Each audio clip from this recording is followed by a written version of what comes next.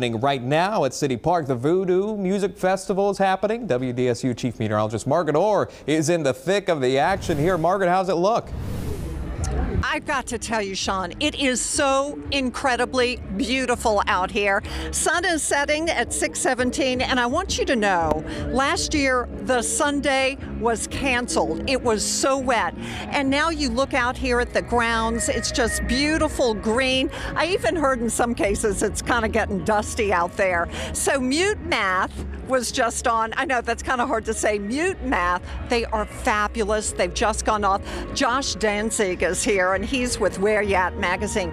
There's some big people playing this weekend. Great weekend. They're expecting 100,000 people out here this weekend. Fantastic weather, fantastic crowds. Hey, I know all about the weather. Yes, you What do. about the music? Tonight, you're going to have the big headliner, The Weeknd. He's going to be playing around 9:30. Coming up next here on this stage is The Foles. Obviously, we just saw Mute Math. And they're from here. They were originally from New Orleans, so that's great. Unfortunately, Kevin Gates, who's also from Louisiana, has had to cancel for unforeseen circumstances. But it's going to be a fantastic night of music, great art, great food, and lots to see and do. Okay, but wait, Josh, I heard that we're going to have a great performance from somebody who was actually on The Voice. That's right. That's going to be tomorrow. Melanie Martinez is going to be playing on the Pepsi stage at 6:30. She was on The Voice, a WDSU show.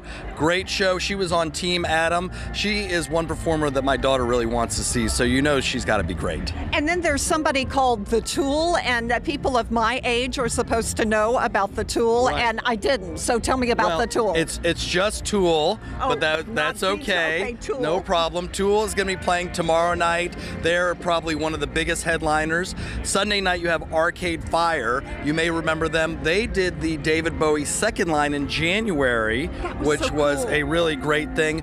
Some of their members live in New Orleans, so really great music every night. A lot of bands you may not know, but some bands you do. Should be a wonderful weekend. And this is really a hip event, and it's for young people in particular, and they dress up too. So we're going to have more on that and the food, because you know what? They've got some really good food here.